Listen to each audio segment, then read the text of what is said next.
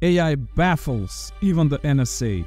How AI will replace me and how AI will replace you. You're watching the AI Report. Like and subscribe to reduce your chances of being replaced by AI, and let's get into it.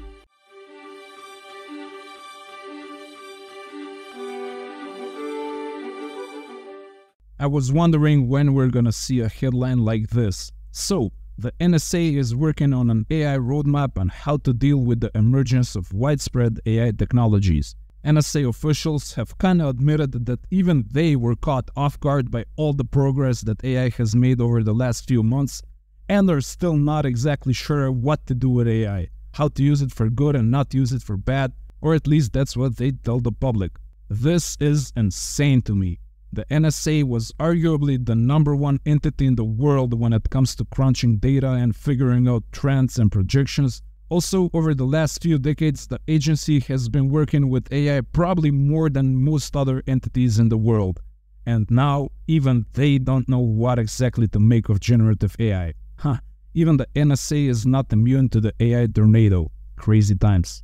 And while the US is still considering its options on how to use AI for military and intelligence purposes, Israel is already playing with their new toys. The Israeli Defense Forces are already using AI to choose targets for airstrikes and manage logistics. Yeah, this reminds me, I saw an interview with Benjamin Netanyahu, Israel's Prime Minister, on the Lex Friedman podcast. He was really giddy about AI and how Israel plans to become a major player in the field.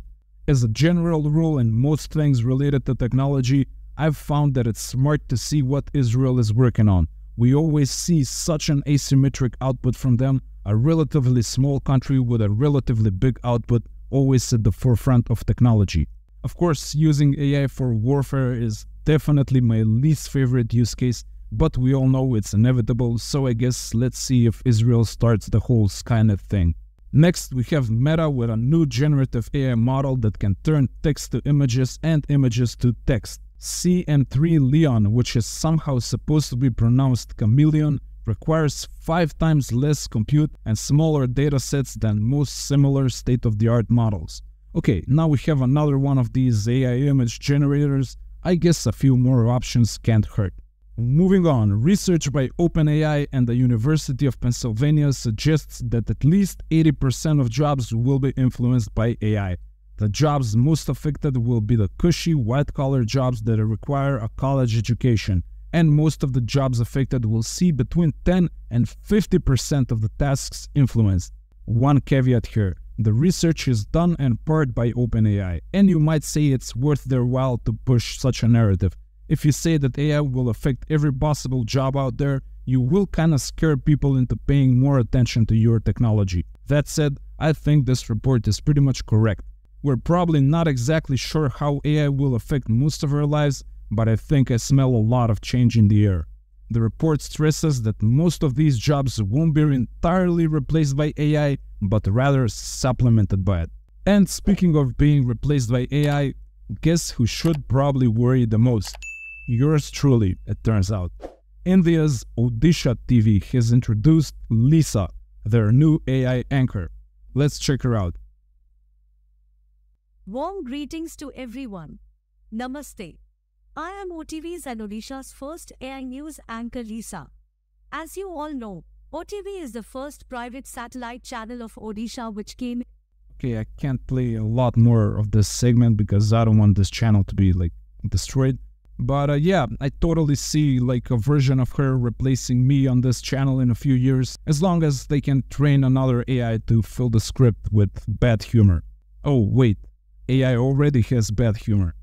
Well, I guess I've had my 15 minutes of fame, if you can call it that. But enough about me and my sob story and my woes and how AI will replace me. Let's talk about how AI can replace you as well, or some of you. Air.ai is a conversational AI that can perform sales and customer support calls. Let's see what it has to say here. Oh. Hey, James. Yeah, who's that? Hey, James. It's Alexander from Tesla Motors. How's your day going so far? It's going pretty good, my man. How about yourself? You said from Tesla, right? The car company? Yeah, that's right. I'm calling from Tesla Motors, the car company. Did you have any trouble or questions while customizing your car on our website? No, we're just kind of shopping around and, taking a look.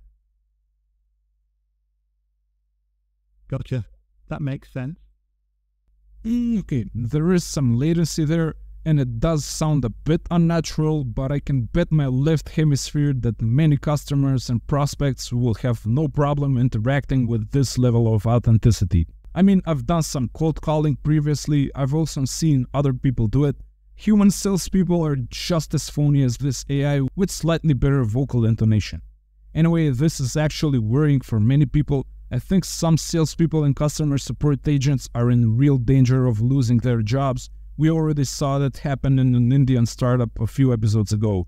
Let me know in the comments if you work in one of these areas. I would like to talk to you about this. I want to work on reskilling people affected by these technologies or helping them in potentially new and more, let's say, entrepreneurial endeavors. So yeah, shoot me a comment if that sounds good to you. So, jobs lost, jobs created, that's part of the human condition, and that's the way it is. That was the AI Report. Like and subscribe if you want to remain relevant and employed in the age of AI, and I will see you tomorrow.